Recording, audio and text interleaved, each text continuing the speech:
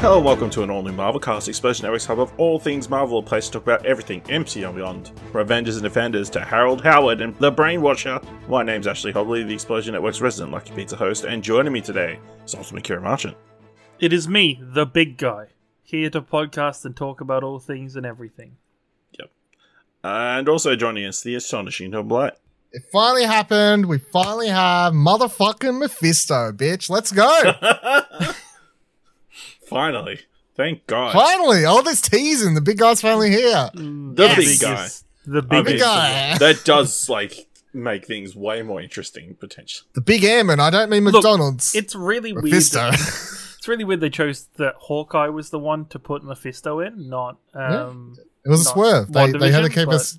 They had to keep guessing. They're like, Loki, WandaVision. You think these are the mystical series he'll show up? Nah, we're just going to tease you. Hawkeye, Mephisto, big guy. All right. Yes, so today we're talking about the latest episode of Hawkeye, episode 5, Ronin, directed by Bert and Bertie, written by Jenna, Noel, Frazier. A fallout nearly derails their partnership, but Kate makes a discovery that changes everything. Ciaran, what do you think of this episode of Hawkeye? I thought this episode was great. I thought how they not only moved Hawkeye's own story, I think, once again, Jeremy Renner is kind of taking up all the acting he didn't do throughout the MCU and using it all in Hawkeye so far as a series. I think this is very much his strongest performance again after last week.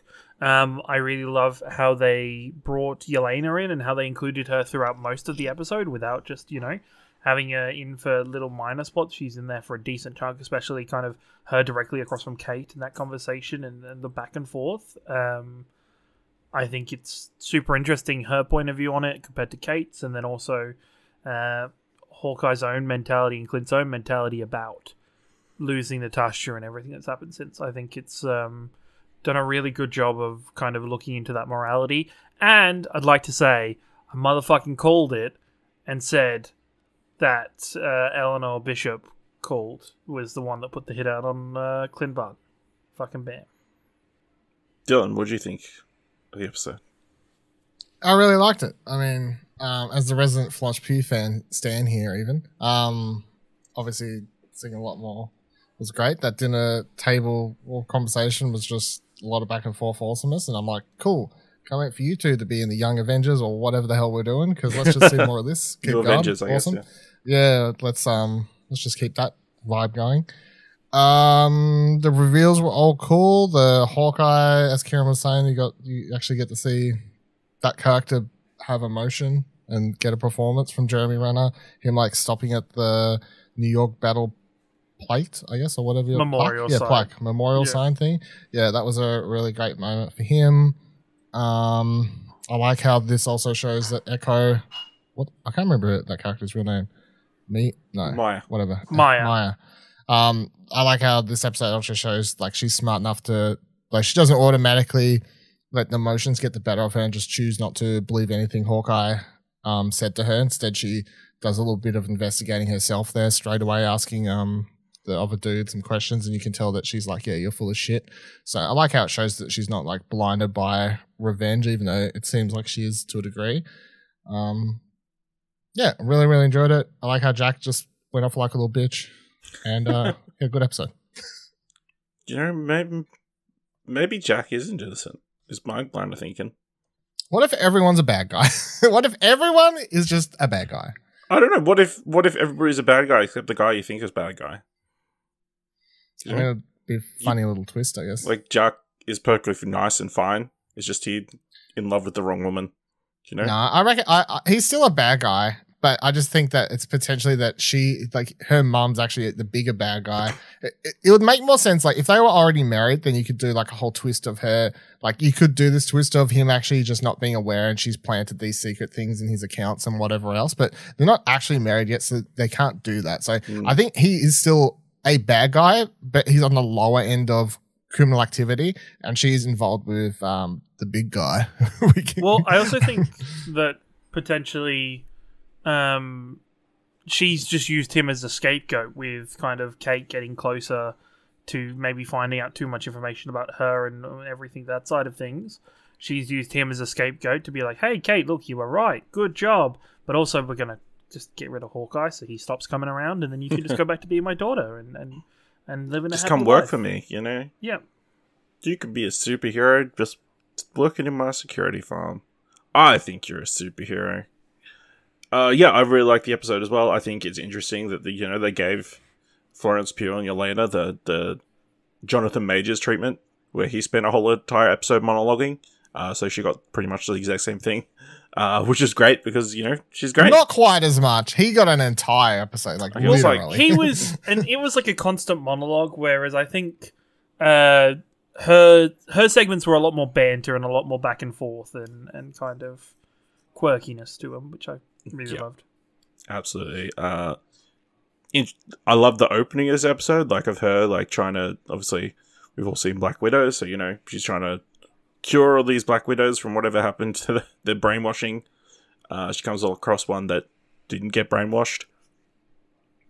Have a nice catch-up reunion, as you do, after you've tried to save somebody's life when they didn't need it, and then ruined a $20,000 rug. And then, she went to the bathroom, and then she came out of the bathroom 5 years later. So at least we know that she got snapped. She got snapped. We've never seen a snap in camera fully from one end to the other, which was we've seen I don't. I guess It wasn't quite pulled off seamlessly. Like there was a little bit of lag on the background. You know what I mean? Which I think was a purposeful. I think that was done on purpose though. I think that was done on purpose though. as like a. But the thing is, right? I guess it's because we as the audience see her get snapped as well as her reappear, as if like our camera didn't actually leave, instead of looking at it from her point of view, where she kind of I disappears. guess where she's taking in her surroundings, so then they've changed. So I guess you could interpret it as her periphery vision, like taking in the bathroom. But yeah, that was really cool. Like her coming out and like her friends, her kids, and which is, I think, like one thing I thought that was super interesting. The moment I realized she was about to get snapped, I was like, "Oh shit!" She gets unsnapped and then finds out that Natasha died, and they understand like her hate towards Clint like instantly. Like I understand that. I think 1000%. The other thing about this is it further just mystifies the timeline. What year are we in? 2023 by calculation. Are we though? Because apparently, it says 20 Hawkeye hasn't been the Ronin for years. Well, yeah, he hasn't been the Ronin. Well, that's true. He would have been the Hawkeye Ronin in 2018. No. 2018 was when they got snapped. Was when they got snapped. Yeah, so he would have been Ronin that year though. No. Yeah, no. And then he was He was still Ronin after that. He's that. Ronin after 5 that. years later. So it's got to be at least a year or two since 2023 to be at that point. So he was Ronin from 2019 at the earliest then. Yeah. We're saying, assuming he stopped being Ronin, well, definitely stopped being Ronin when they start Infinity War, which is Well, there's how many years? There's 3 years, right? Roughly. 5 years. It's 5 years. The patch between the snap and the time jump is 5 years. Okay. To 2023. Yeah. And then we think, from the things they've said, that it's a couple years after that. So it's at least 2025. But it could be 2023 and they've just like mucked up some of the... Because it would make more sense that this is the first Christmas he's had with them. Well, I mean, you could also, like, it does, you have some leeway there. Like, the opening scene clearly says 2018. Yes. It could be January. It could be barely 2018. You know what I mean? Like, you get a little bit of... I It think, could be New Year's Day 2018. Then again, we also have a lot of things up in the air in terms of timelines because of Spider-Man. We don't know when the fuck the Spider-Man timeline really takes place. We don't know, like, is there going to be something in Doctor Strange that further mucks up the timeline, or did the thing that Peter does fuck up the timeline? Like, actually, now that you think about it, this actually has worked out perfectly for Marvel because they've skipped the period in which coronavirus takes place. Assuming half the population's not here anymore, it doesn't spread as quickly. So it's probably not as bad. Although they've also super technologically advanced and still have a lot of smart people. they probably would have solved it pretty quick. They have a raccoon that does rocket science and engineering. Like you think. Well, I mean, they had Tony Stark during that period, not being Iron Man, so I should be able to do something. Free time. Free time. He got bored. He's like, I'll just cure this deadly virus. Interesting, but still. So those two have an interesting conversation. I just love her introduction. With Kate going to her dilapidated apartment to collect stuff. And she's just waiting in there. Waiting for a while, cooking macaroni. And then Kate throws a sriracha bottle at her. Only to catch it. Say, hi! My Russian accent's terrible. I wasn't even trying, really. I was going to say, you had like a voice crack in there. It was, I was trying to be as high-pitched as possible, but, then they talk about why Kate likes Clint and, her trying to understand why she cares about Clint. And that was, it was a great conversation, having fun banter. She also wants to see the sights of New York City, very important. She thinks Kate is very, very funny. The interesting, so one of the motivations, or one of her kind of driving forces behind her disdain for Clint is him having to pay for the things that he's done. But she never seemed to have any problems with the Black Widow person at the start of the movie. I think start of the episode. It felt more than anything else like her trying to rationalize. Yeah, okay. And I get the Julia feeling Louis-Dreyfus told her that Hawkeye killed her sister, and she believes that for whatever reason. I also feel like maybe this isn't the first job she's done in a while. You know what I mean? Because obviously she was off saving the Black Widows. Yes, maybe and also this is the first thing she's done. She's come back, and then although it's been a year potentially since. Actually, I'd still like some explanation about the whole post Black Widow post credit scene where she had a minder or something it came off as, or somebody who was a handler or something. That's. I can't. Maybe I need to rewatch that scene because I haven't watched that after credit scene in a while. But Google says Hawkeye set in 2024. Okay, that's not bad. That'd be about right. So it's been a year. It says it's set at Christmas 2024. Okay. So roughly a year after Endgame. Yeah, so maybe is Endgame a Christmas movie? We don't know.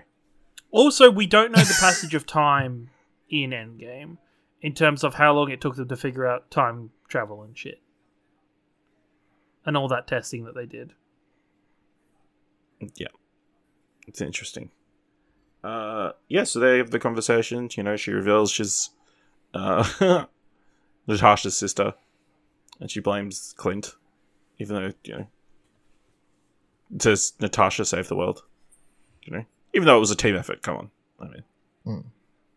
I'm sorry, I was still just putting all that. For a second, I was about to get really angry about this timeline for the show. For a second, I was just replaying it in my head, but I'm like, no, the show is right because it says 2018. It then says 5 years later, which is 2013. So Endgame, 2023, and she gets 2023. Sorry, so 5 years later is correct. She's blipped back, and now they're saying Hawkeye's 2024. So it's all fine. It's fine. Maybe, yeah. It's fine. We don't know exacts, but it's fine. It's fine. Continue.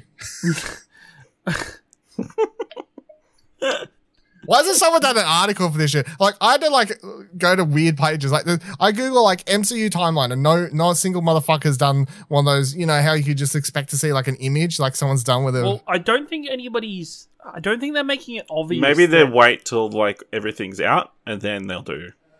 They need to get on this because at one stage the MCU was easy to understand. It's when's this movie set?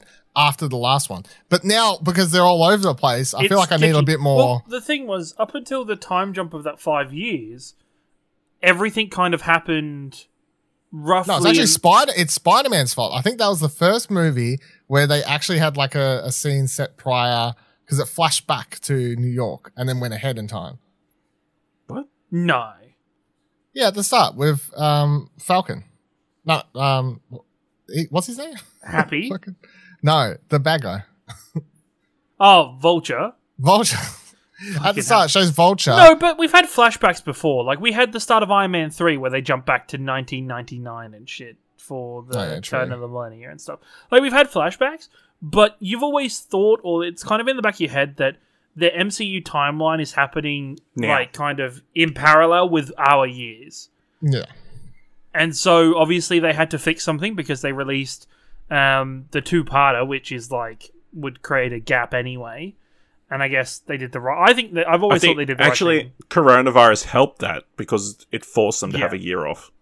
Yeah. So, I don't know. But I just think the current content, the current batch of content, so we go from WandaVision, this, Spider-Man movie, Falcon and Winter Soldier, all of this stuff, we just have no idea of chronological order of this stuff happening or what the WandaVision, several months after Endgame, I think was the explanation we got at the end. Falcon and Winter Soldier, if I was to guess, I would say it's possibly around the same, like a year afterwards sort of thing. Loki, well, we know that's alternate, so it kind of doesn't really matter. Yeah. We don't know when Shang-Chi took place. Shang-Chi... I mean, it doesn't really matter where it fits in the timeline. Currently it doesn't, but we'll know the second that Captain Marvel cuts her hair. I don't know.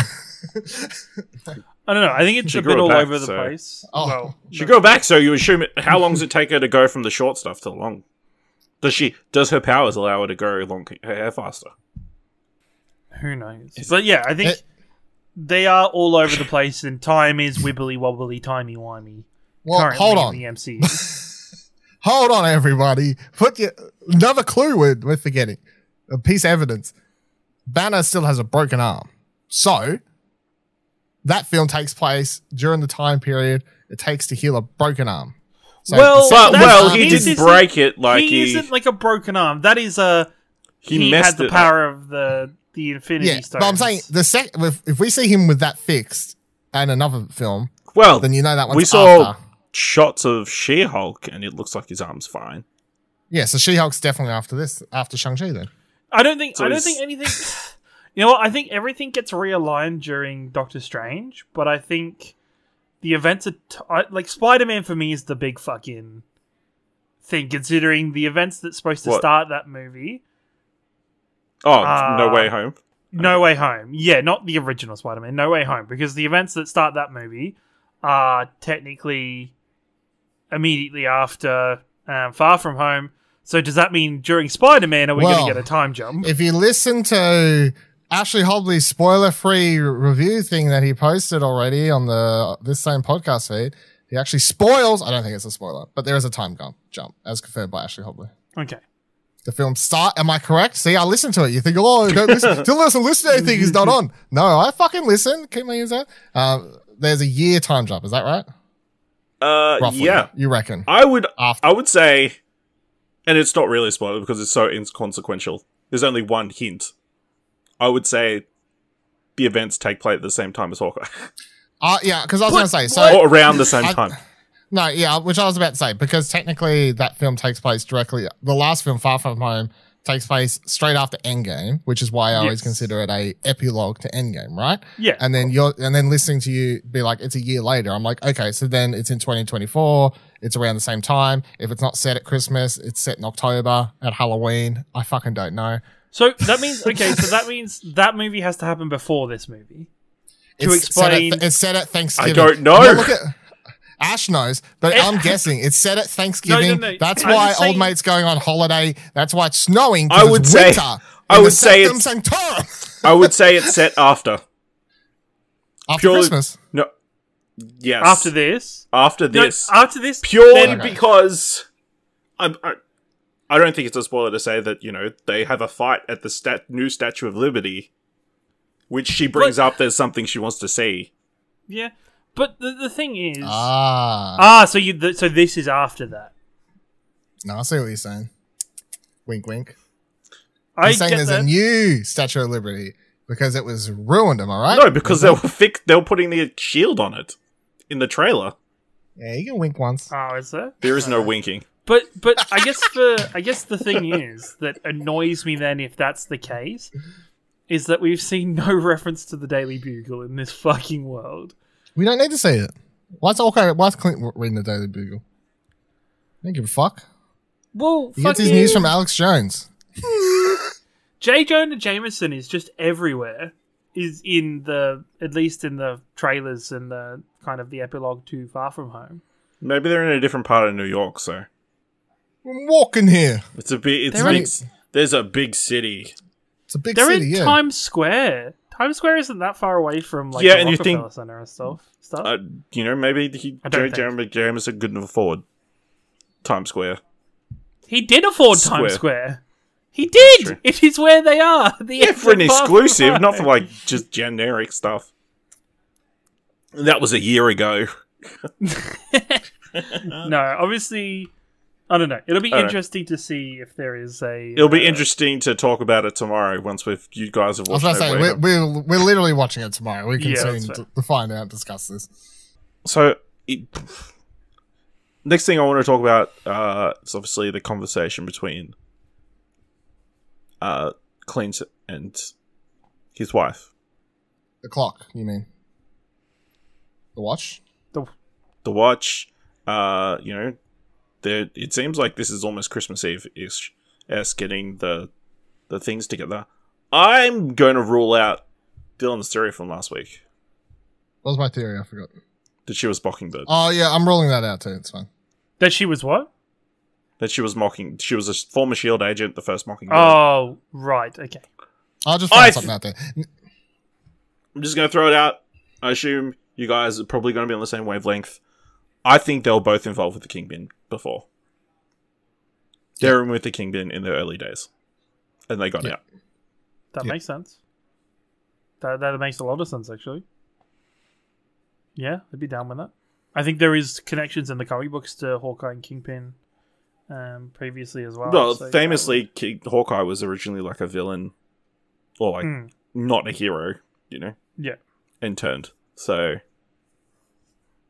that would make sense. Yeah, I think Hawkeye being an enforcer for the big guy. Yeah. Which I love. Love how they have this set of. I love that all would add up to me. And you could even have, what's her name? What's his actual, like the character name? Like his wife. Laura. Well, it's not, what's his real, the one in the series, Diana, no, whatever it is, like, I need you.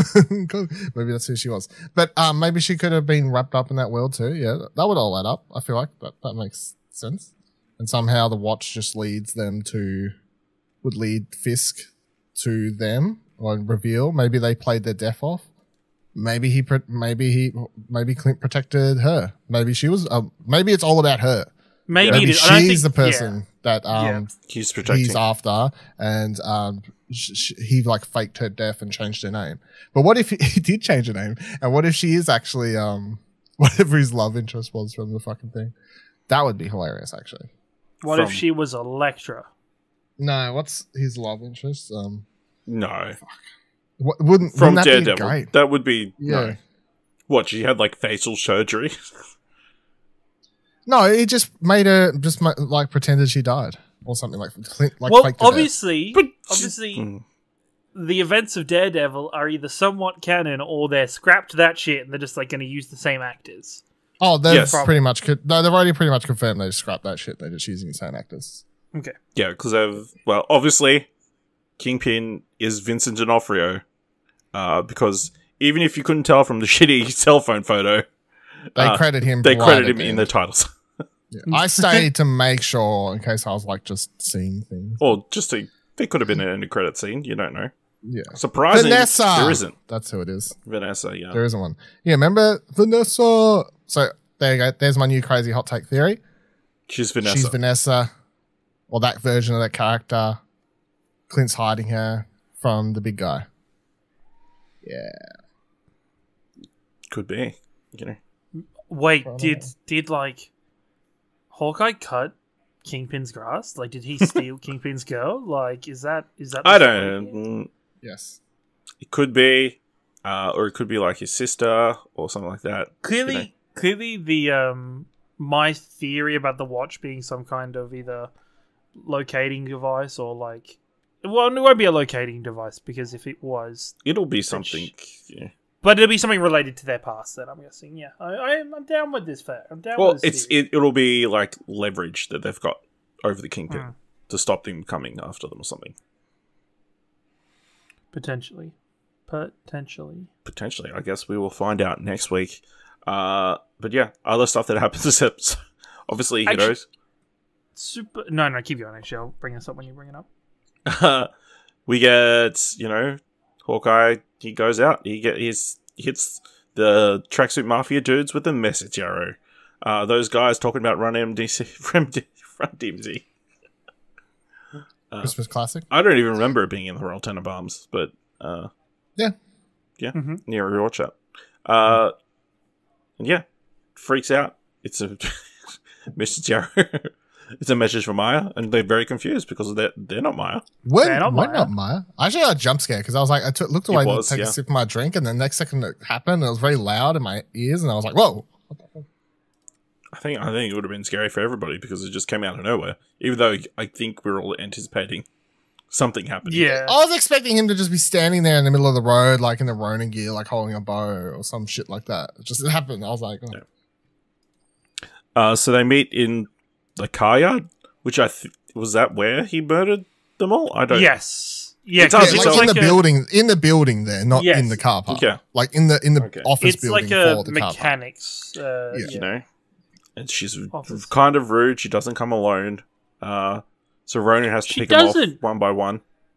Okay, here's my point. Why the fuck, when he's in the Ronin costume, is he just so much more effective than when he's Hawkeye? Like, because he's got armor. He can he's like a little bit more. Like, he legit just becomes Batman on a scale that is almost unbelievable. He becomes a knight. That's what happened. You wear black, and I was like, that's the difference. And I was also like, okay, guys, I get it. You're in the choreography for this section. You're enacting on the fact that Echo is deaf, so that she's or hearing impaired, so she cannot hear some of the stuff going on, the screams and stuff like that. But there's a point where I'm like, nah, some of this stuff she would have to be clued in on. Like, even like a quick movement over to her left, there's no way she's oblivious to what's going on right now. Like, she wasn't. She saw him and then started shooting at him. Yeah. No, but she saw him after he was one side of the car yard, took 3 guys out, got to the other side of the car yard, took 3 more guys out, and then came back. Like, to be fair, those guys were supposed to be like kneeling down between the cars, not being able to be seen. So those guys were doing a terrible job at that. Yeah, one of them was terrible. Like, every time they're in the show, they do a terrible job. That's their job in the show. That's their job to do a terrible job. Yeah. Then Clint, and Maya have a cool fight. Brutal. Clint wins. Unmasks himself, reveals that he is Ronin, and tells her, don't come after me or my family. And he got a tip from her boss. That he wanted from an informant that worked for her boss. Yeah, which is obviously the other dude. We assume so. Yeah. Yeah. So she questions him. It's all kind of leading to this final confrontation, which will be multi-sided and... There is so much shit happening at this point in the show, to be honest. Like next week's episode is going to be bananas. Going to be absolutely bananas. And then Maya gets the jump on Clint, like grabs the sword, about to stab him, and then whoosh, arrow comes out of nowhere. Kate Bishop standing on a rooftop. After leaving Clint like a gazillion messages. But the important thing is, this time she didn't come in too early and make a dick of herself. She just watched. She waited. Yeah. And she had a getaway plan. Yeah, Uber. Perfect. I love that nobody reacts to her, like walking around one in a purple top, but also with a bow and arrow. It's like, oh my god, how annoyed am I? We didn't get to see their new suits this episode. That's definitely next episode. We know they've got them, so yeah. Also, can I say Grills, top guy. He is cool. Grills. He's a nice guy. I appreciate them making people who LARP and stuff cool. So Cool and normal, whether it's like Cool and the first couple times they showed them, they were fucking just wild and out there, and what is it? He LARPs, he cooks, he fights fires. He's cool. I don't think they made him weird in that first thing. They just, it was looking weird because it's from Hawkeye's point of view, but like once he actually got into the camp, they made sure everyone like was normal, but it just, from that outside, it had that typical sort of shot the camera always does when they show LARPing where everyone's like doing their thing, and it's just like, what the fuck's going on? But I feel like this show's done probably the most normalization of LARPers that I've seen in. It's the best since Role Models, right? It is way better than Role Models. Yeah. Then we get to the end of the episode, and they're all chilling out, eating food, and then Florence Pugh texts Kate, that she figured out who hired her. It's Kate's mum, and includes a video message of the Kingpin, video footage of the Kingpin with her mum. So. Yeah, it said, "Hey bestie, really loved our girls' night the other night. This your girl? Yeah, this your girl? This your mum?" Yeah, I appreciate from the way the direction and the script writing for the text messages, you could just hear Florence Pugh saying those lines without needing it done. Like it was just written in such a way that you could see it. And I'm interested now to see. I'm interested in the confrontation between Hawkeye and Yelena now, even more, because I think luckily it's not going to be just an out and out brawl for no reason. There might be a little bit more time for conversation and talk and kind of break it down. And I think, Jeremy Renner is, building on his acting chops a little bit throughout the series. I hope he set himself up now to smash it out of the park with this scene about him kind of fully accepting and coming to terms with Natasha's death and what that means to him and what that means to Yelena and stuff. Absolutely. So what are we expecting from next week's episode? It's like there's a lot that's supposed to happen. The big guy. There will be a confrontation. I'm going to guess that that the team is going to talk to Jax, and Jax is going to be the one that's going to set Eleanor, Bishop, and Kingpin up to for the fall with these guys. I think Jax is set up to be the one that kind of sets them up, or is he set up to double cross them? Ooh, possibly. It's like, yeah. Maybe he's set up to double cross them. Yeah, maybe he's just in it for that Ronin sword. It was pretty cool. Hey, it fucking extends, and it doesn't even look like it's extendable. Like, it doesn't even have, the slidey bits on it that you can see would squish down. That was all Sorry, go for it. My favourite thing, this is, less what I want to see next episode, more like a cool tangent thing. But now that they've confirmed that Fisk was not blipped and, was running around during that time period, you got the cool sort of setup to either flashback in another show or whatever else and do this whole, when half the population was blipped out, and you can show how you could do a storyline where that's the time period he used to really take a grasp on New York City or something like that. You could have a whole, sort of, it's like Batman, Long Halloween, I don't know, some fucking shit where you could have a storyline set during the blip where all the criminal undergrounds, underworlds of New York City just all begin fighting each other, and Fisk ends up on top. You could redo Daredevil's kind of Daredevil story, or beginnings at least in the MCU. Yeah, during the blip. During that blip period. Yeah. That would be It's like No Man's Land, but during the blip, but with Marvel. I relate everything back to Batman because that's what I've read more of. I'm sorry. Yeah, that could definitely be cool. Bring in, what's his face as Daredevil. Do another series. I don't know. Well, Daredevil Plus. Well, you've just seen him in Spider-Man, so I'm not going to take that bait. I will neither confirm nor deny whether he shows up in that film. find out tomorrow when we talk about it. No Way Home. Anything else you guys want to talk? Ben Affleck was playing Daredevil in the new Spider-Man. That's true. Yeah, Maybe we get both of them. Maybe we get both. We didn't get all the new Spider-Mans, but they just brought in all the different versions of Daredevil. That's a wild decision. Like, sure, let's go. This is Ben Affleck's fuck you back to DC. He's going back to be Daredevil. All the different versions of Electra Sharp. It's just like a full thing. They're like, oh, this is what you wanted? How bad? Colin Farrell comes out of nowhere and just... Yeah. It's like a bullseye. Yeah. Anything else you want to talk about from this episode? I do like the closing title card.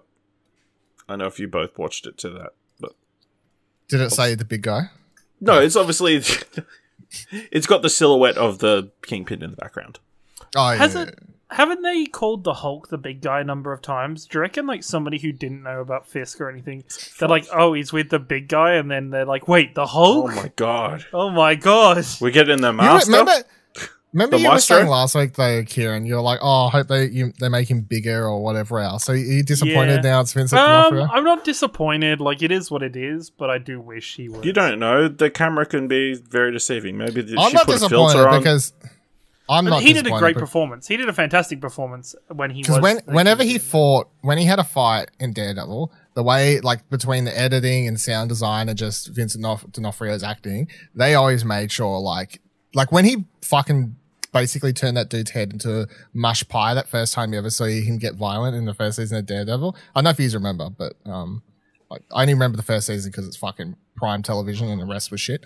But yeah, the first time you ever see, because the whole season they're like, this guy, he's the bad guy, but you haven't seen him get violent yet, and he's always like cool, calm, collected businessman. And then there's one dude that pisses him off, and he like slams his head a million times into this door or whatever else. And then later when he has a fight with Daredevil, it's like they always made sure that, like, you're like, this dude is built like a brick shit house, sort of, like, you could just the way they shot it and stuff. So yeah, it didn't matter if he looked it. Like, the way they shot it made it sound like he hit you, and it was like, like it sounded like you got hit really fucking hard. So yeah, I wonder if Netflix is actually happy they're doing this because people go back and watch Daredevil now.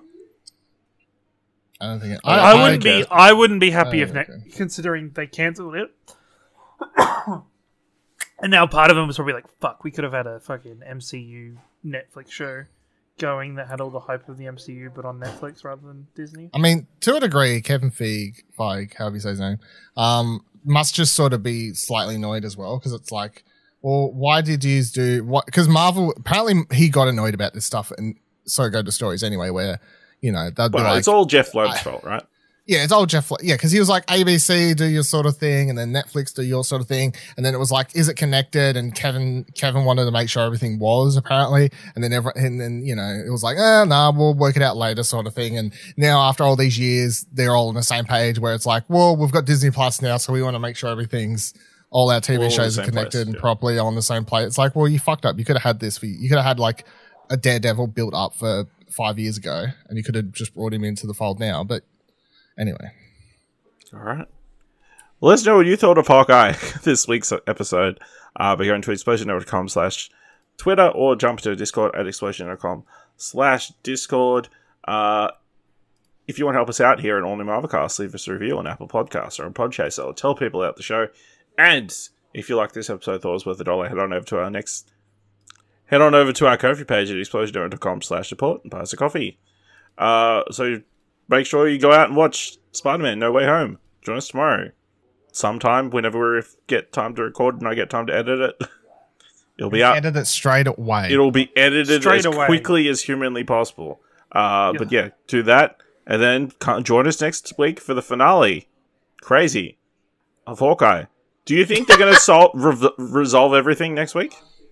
Nah, season 2. Season 2. Is that going to... An arrow's going to come in at the end of the episode with the message thing, and then it's going to roll out and says season 2 coming soon. If they don't do a second season, it doesn't matter because you've got like all these after other the shows credits. Confirm season 2. I think this rolls into a Kate Bishop series. Like, I think this rolls into like Kate's own thing rather than being a Hawkeye thing. Or does she take on the moniker of Hawkeye as her own? I don't know. If that's what they do, then they can just call it Hawkeye season 2 and continue with her. But otherwise, as like you've got enough shows where all these characters can show up as anyway, so it doesn't really matter. Like that's the thing for all these Marvel shows. I'm never going where's season 2 because technically they're all just season 20 of the MCU anyway. You know what I mean? So it's like whatever is the next thing. It doesn't matter. I don't need a season 2. It's just all one big thing. All right. Well, join us next time for another all new Marvel cast.